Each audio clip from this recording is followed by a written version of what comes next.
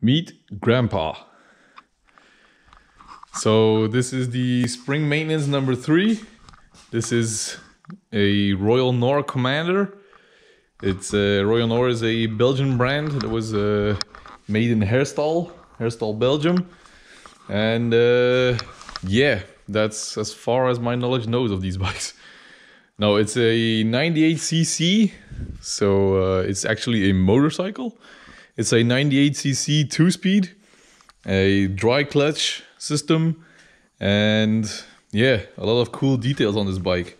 This carburetor is pretty cool. We got the hardline for the fuel, and you can see the dry clutch. Let's try to engage it. It actually gets stuck half of the time. A torpedo style rear brake, which you can, the pedals are bent as a sack of bananas. So a torpedo style rear brake, which you can actually deactivate or activate. So when you push backwards, this piece gets pulled back and you actually activate the brake. So disengage, because when the rear brake is engaged and you want to walk backwards with the bike, it actually engages the brake and you're stuck. So the papers I have for this bike say it's a 1947 model, but it's actually unknown of which year this bike is. When I first got it, I was Googling and I found an old folder, which I am unable to find again. I've searched for hours and hours and hours after that folder, saying the Royal Nor Commander 98cc. It actually had 2 models on the folder, 98cc and 92cc. It actually also had a tandem motorcycle, and this folder was from 1943. But talking to people, they say it was a war, probably not a lot of bikes were made then, so I think that's actually pretty plausible. But then again, the folder I found, but I'm unable to find it again, stated 1943. Another person I spoke to who has another Royal Nor, not this model, but knows a lot of them, of Royal Nor models, he states this should be early 50s, more like 1953 instead of 43. And so I took the average, and when I've got papers for this bike, I went for 1947. The frame number is actually a 4-digit number. It's 1000 and something. I can't remember. I also won't post it online. So yeah, 4-digit frame number, which is also pretty cool. We got this cool case here to store some supplies, maybe a screwdriver and a spare spark plug. I don't know if actually is something in here. Oh, what's that? Oh, it's a reflector. Cool. Let's put it back. Maybe I should actually put in some stuff here. A tiny leather strap here, which is pretty cool. So I've actually managed to get this bike from my uncle. His dad bought it brand new way back in the day. It actually has been flooded a couple of times. It was stored in the basement, and the basement had some water a couple of times, which you can see it has a lot of rust, but I like it. It has a very cool patina. If actually the discussion goes on about restoring or keeping a bike in original patina, I'm actually 90% of the time going to keep it in original. We have the Gitan and the Kenny Roberts, but the Gitan was a failed restoration earlier, so in that case I will restore it back to new. And the Kenny Roberts was also a started restoration, and there was no matching colors in all the parts, so in that case I would go to a restoration. But yeah, it's a pretty cool bike. It's really horrible to drive. The seating position is absolutely awful. You're straight ahead, you're straight above the pedals. My knees actually hit the steering wheel in certain positions of the pedals. The gearbox is actually worse than the Gitan. You have first gear, then neutral, and then second gear, but they're actually almost 180 degrees apart from each other. 180 degrees looking at the handle.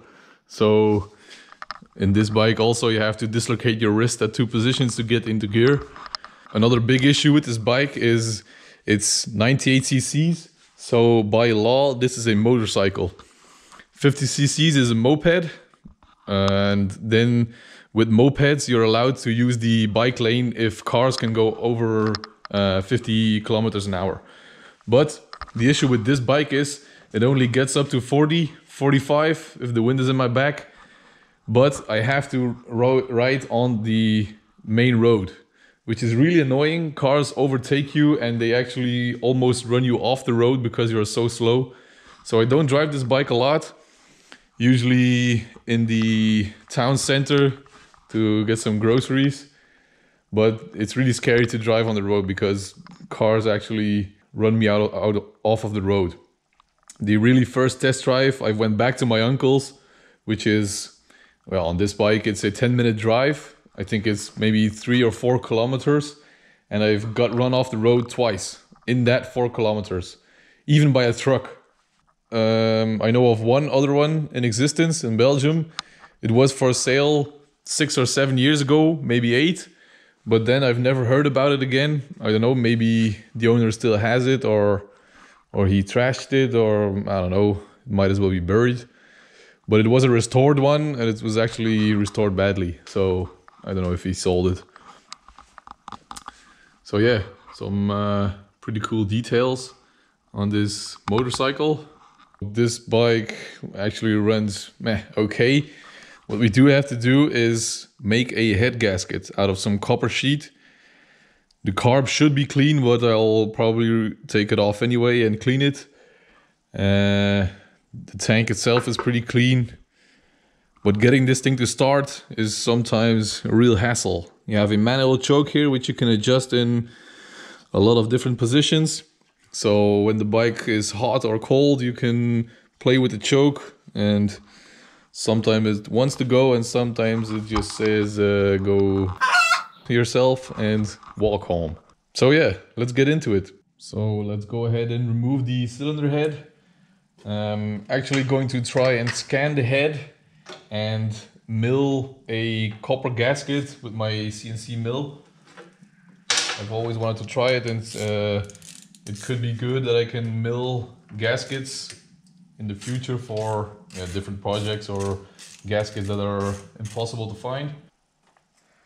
So when I talk about rarity on this bike, for example, the bike is missing a front light, and I think I have this bike for 7 or 8 years, I think.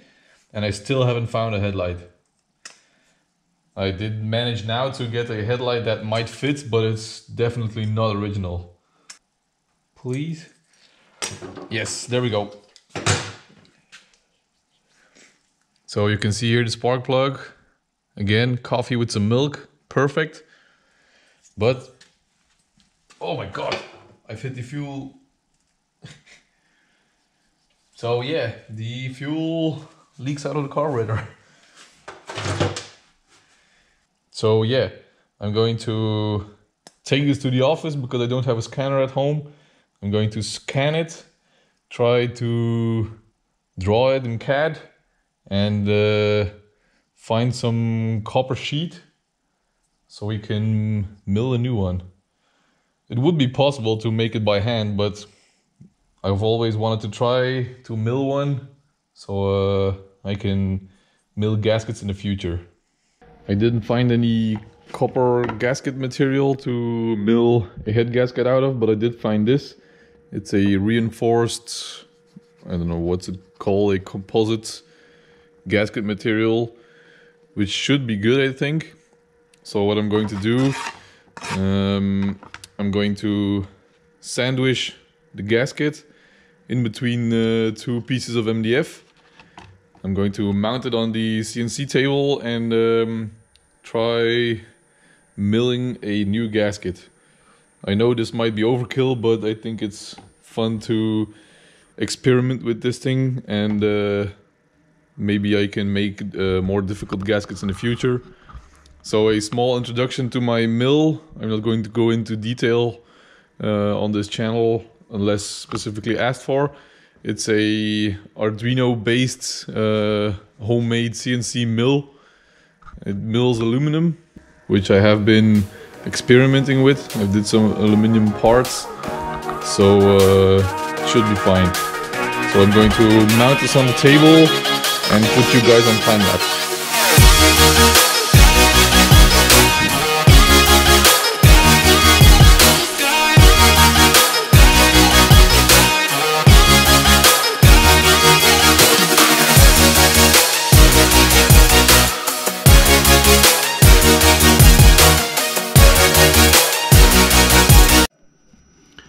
Well, that definitely didn't go to plan. The hole is cut, but I think this end mill is trash. I'm going to take another end mill. This was a 4-flute one. I think I'm going to try with 2 flutes and another material. So hopefully it won't burn up then.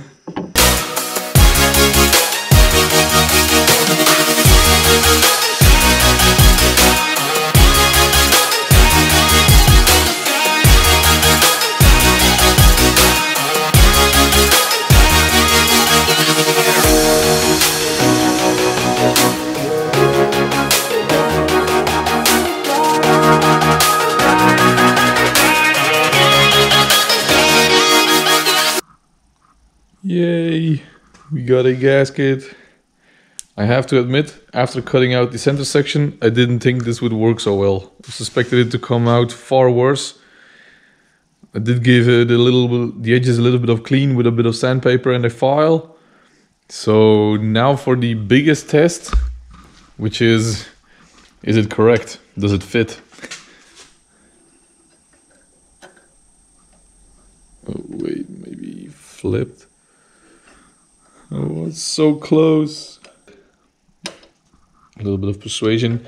So when my measurements are a bit off, or maybe the accuracy of my mill is a bit off, which I know it is, it's off by 0.5 millimeter.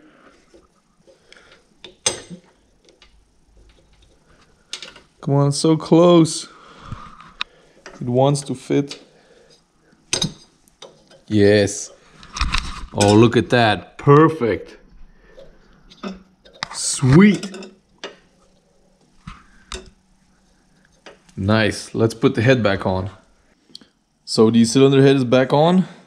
We have this cute little carburetor here from the Royal Nor. It's also super simple. You have the main jet, the main and only jet. That fits in here. And then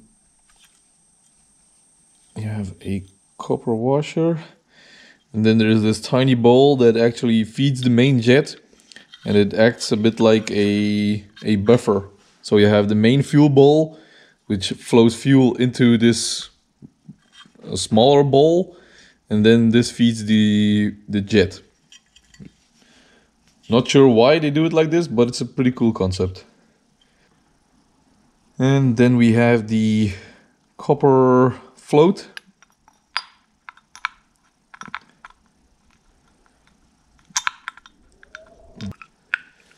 This is going in now. The hole in the bowl there where the float goes in was actually still full of debris. There we go. Yes, that's it. So, all fresh and clean. Let's put it back. So, the carb is back on. The head is tight. Let's see if Grandpa wants to make some noise.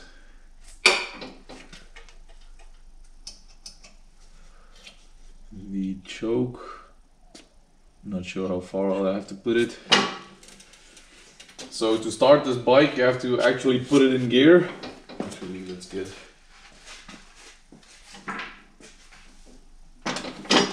Let's get up here. Ooh.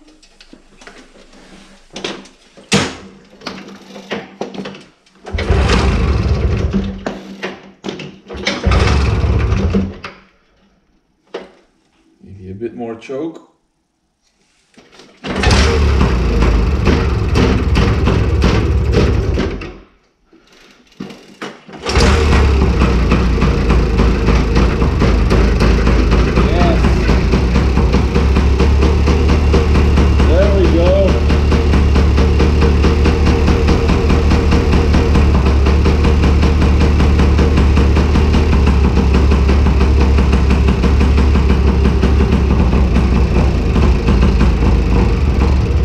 No!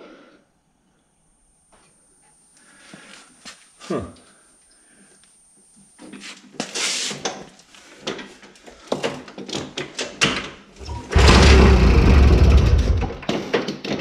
Oh.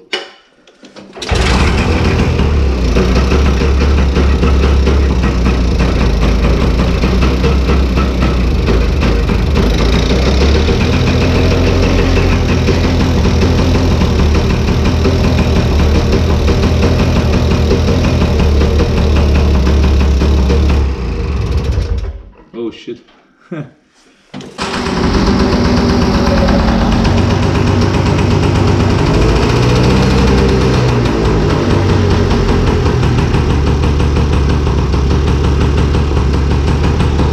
We got it.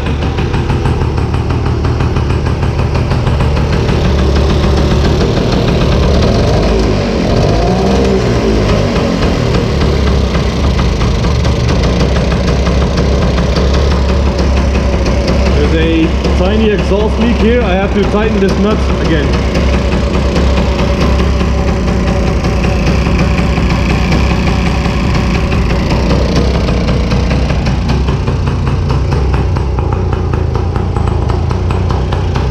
It sounds pretty chunky. It has a bit of a brap to it.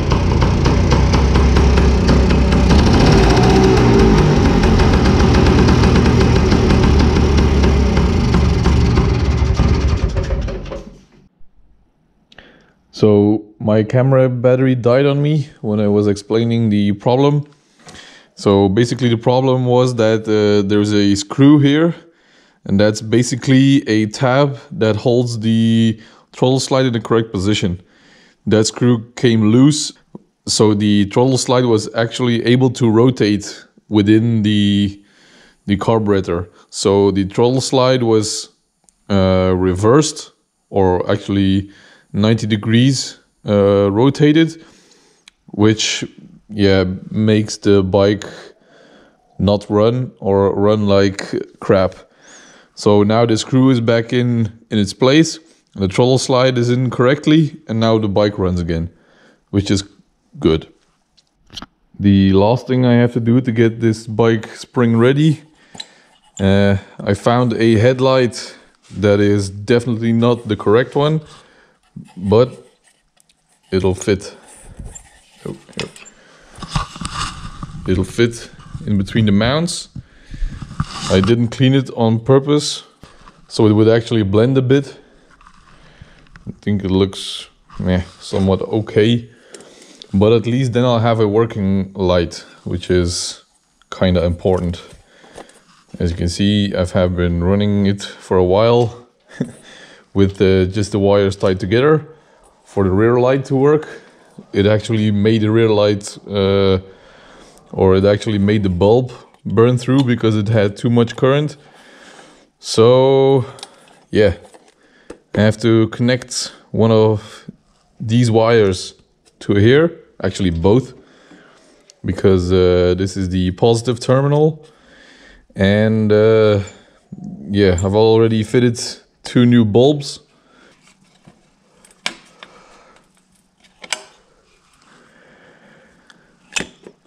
Okay, well, we have a light.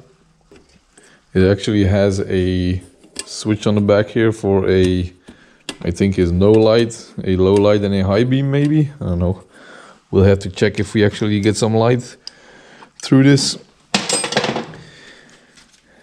I thought I had terminals to crimp on here, but apparently I don't, or I don't have them anymore. So I'm going to trim a bit more and just squeeze in between the nut. Maybe this should be one of the first rides for the spring with this bike. Go get some terminals to mount these wires a bit better.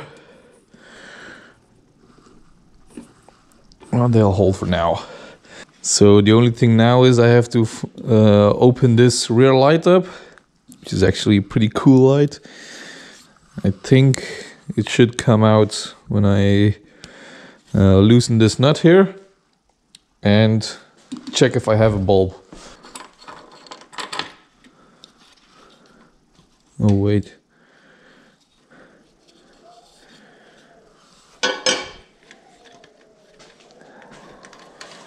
How does this thing open? I don't want to break it. But you have to be able to replace the bulb, right? Does this screw on? Oh, yeah. This screws open. Oh, cool. Look at that. It's so cool. Whew. Some 1950s dust is coming out.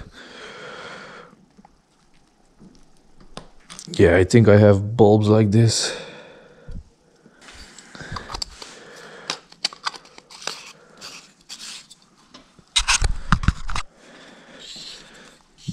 This rear light is so cool. Made in Belgium.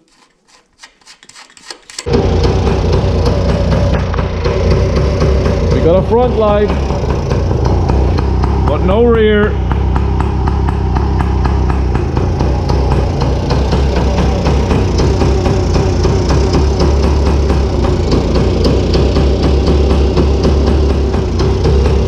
And I actually think I have already burned through one of the lights. The other one isn't working. This one is. Are we having a rear light now? Nope. No front, no rear.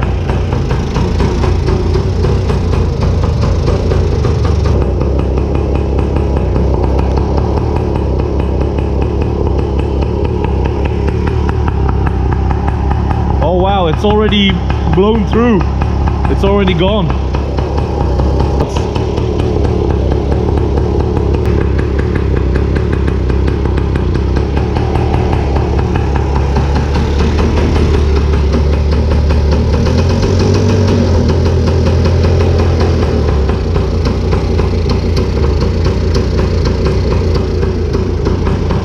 The rear one is going bright now because it's the only one. The front one is still broken, I think. Now we have two. So I'm going to keep it in this position. They are a bit less bright than the other ones, but at least I don't think these will burn through. This thing doesn't have to have super bright lights because I probably won't be driving this in the dark. Cool. This thing is all set. So maybe tomorrow I'll take it for a test drive down to the store to maybe grab a terminal to permanently fit the wires. But yeah, it's a complete bike now. Cool.